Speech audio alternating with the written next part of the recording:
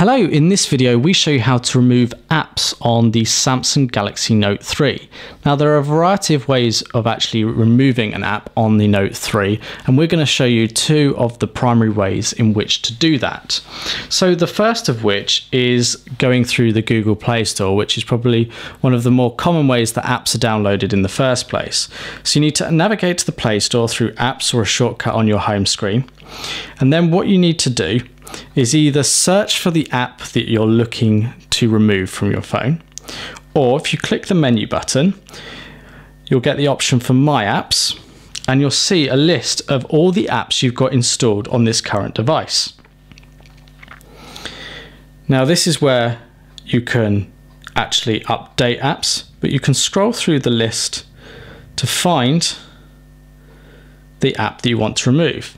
So let's, for example, say I want to remove WhatsApp. I tap on it and I've got the option here to uninstall it. So if I click uninstall, it'll ask whether I'd like to actually uninstall the app, and if I was happy to remove it or I wanted to, I would click OK.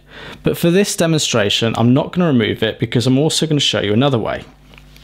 Back at the home screen, scroll down from the top, click Settings. You then need to go across to General, and you find Application Manager.